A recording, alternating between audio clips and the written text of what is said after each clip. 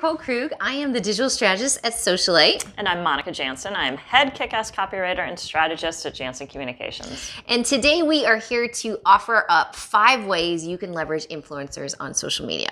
Now, most of the time, when you think of influencers for a company is a sponsored relationship. You know, they're always wearing your logos and all of that.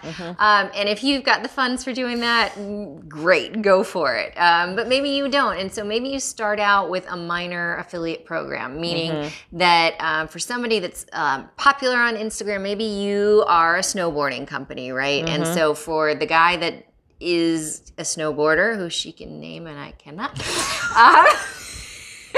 you give him a link for your wicking t-shirt, right? Or whatever. And so anytime that he shares that, and the more sales that come from that, he gets a percentage of them, but he has to actually work for it. Okay, so he would be Travis Rice. Yeah. Number one. No, but this is a great way to leverage influencers without paying a lot of money out of pocket, because influencers do tend, unless they're brand new, they need some monetary compensation.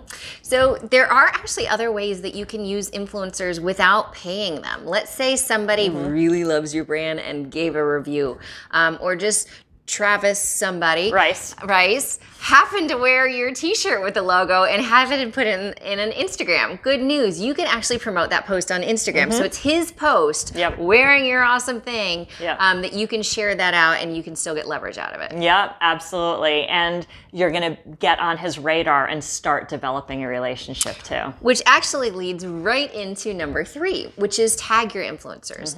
Let's say in this video, we gave a hat tip to Travis Rice and we say, thanks for being our inspiration. And we put it in the comment.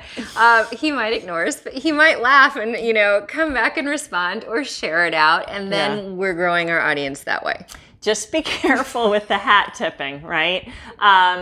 Travis Rice is famous in the snowboarding community, but probably not outside that. Whereas Oprah Winfrey, everyone knows her. Do not hat tip Oprah Winfrey and expect for her to see that, respond to it, for you to get like a boost for your brand. You can give Oprah a shout out, but you're not gonna get much out of it, right? No. If you want, like, look more for a local influencer that can help. Yeah. Okay, number 4, copy the hashtags of an influencer in your market, right? Just even if they're not going to help you or whatever, if they are getting a good social media reach, they've put some work into finding the hashtags that work. So copy them, leverage them, see what they're doing. Yeah, again, this is how you start building a relationship with an influencer. Show them that you're engaged with their brand. You're interested in what they're doing. But you know what? Even if you don't end up talking to them, just steal their hashtags.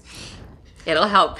And last but not least, you can go through there, because some of the things, one of the big things about social media is building the right audience, right? Oh, yeah. And so if you find an influencer that's in your market, but maybe not a local, you can follow their followers, right? Following is, you know, it's back to a basic social media. Follow somebody and they'll follow you back. This is very true on Instagram and Twitter, not so much on Facebook or LinkedIn. But, you know, you see where it is and you start developing relationships with those markets and those people who might be more likely to become customers. So get creative and have fun with influencers.